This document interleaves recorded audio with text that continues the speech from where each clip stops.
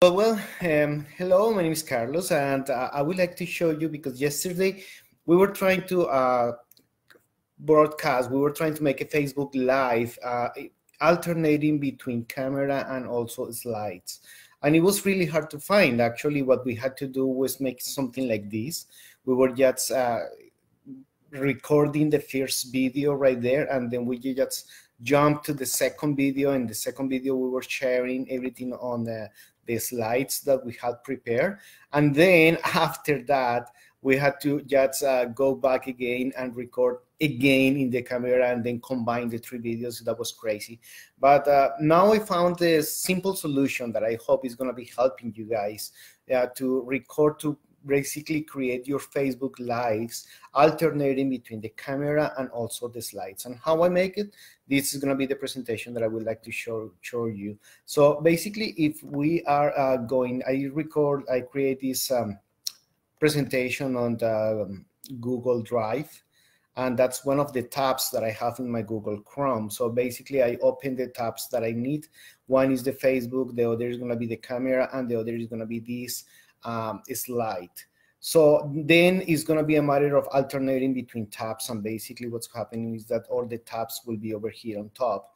So I'm going to be creating or basically sharing the Chrome tabs, and I am using one site that I found. It's called turncameraon.com.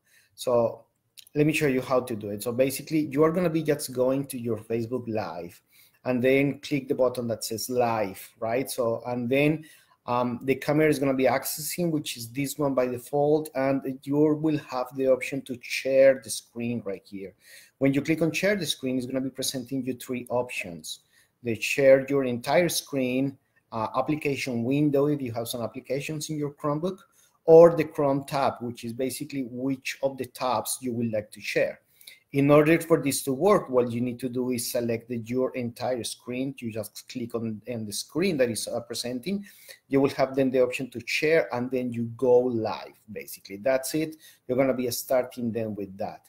Then you're going to be going to this site that I have over here, which is called turncameraon.com, which is going to be activating your camera. It's going to be looking something like this. When activates the camera, you will see yourself right there. But there is a button that says full screen over here in the corner. When you click on full screen, you can adjust the camera basically just in order to hide all the letters that you don't want.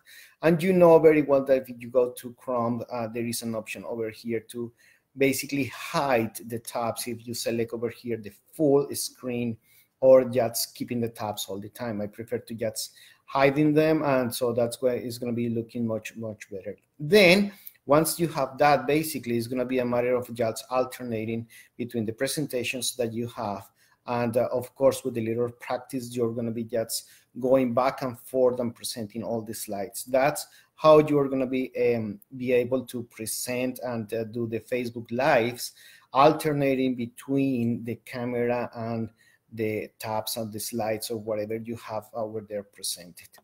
I really hope that this solution can be helping you. I was researching a little bit on YouTube. I couldn't find anything on this. I think it's very simple, but I think it's working. So hopefully for your next presentation, it's going to be helping you guys. And I hope this helps. Okay, I'm here just to help you. That's a suggestion. Hopefully everything will be okay. Now with the tabs, I'm going to be just ending my Facebook Live video. Take care, okay? Bye, guys.